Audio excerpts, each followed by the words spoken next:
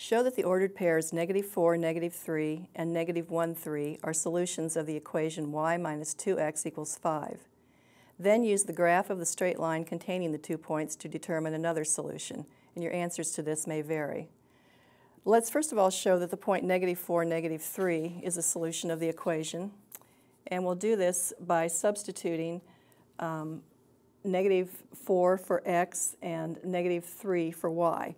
Now, this equation is written with y before x, but we always substitute in alphabetical order. So we'll substitute -3 for y and -4 for x, and we're asking, is this equal to 5? I have -3 plus 8, and that is equal to 5. So this is true, and that shows us that the point -4, -3 is a solution of the equation. Now let's look at the point -1, 3. I'll substitute 3 for y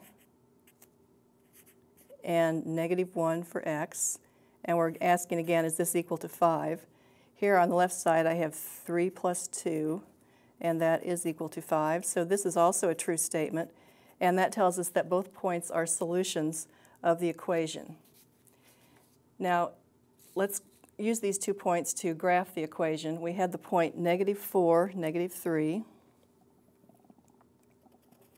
and we had the point -1, 3.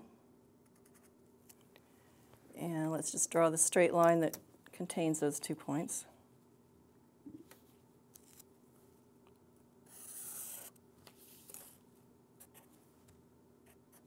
And let's label them. This is -4, -3, and this is -1, 3.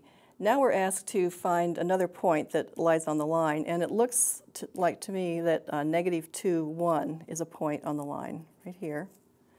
And let's see if it is indeed a solution of that equation. We have y minus 2x equals 5. So I'll substitute, this is the point I'm checking, -2, 1. I'll substitute 1 for y and -2 for x.